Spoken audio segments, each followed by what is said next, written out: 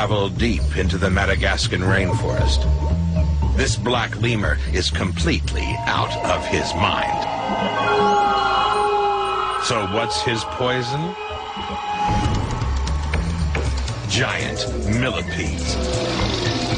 And they literally are poisonous. Gently biting the head will annoy a millipede just enough to push it into defense mode, pumping out poisonous chemicals, including cyanide.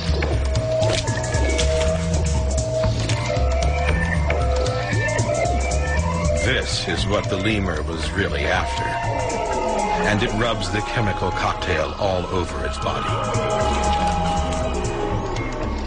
The toxins are a powerful insect repellent, but they're also a narcotic, and the lemur gets more and more spaced out the more it rubs.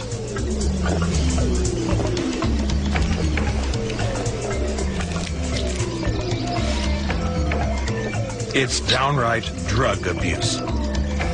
Black lemurs are millipede junkies, always on the lookout for their next multi-legged fix.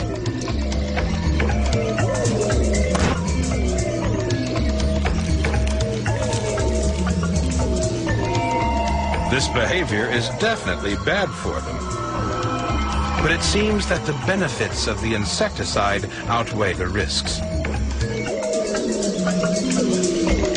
So it's actually an imaginative use of another animal. And there's little apparent harm to the lemur's millipede neighbor. It's a shame that when we venture into the wild,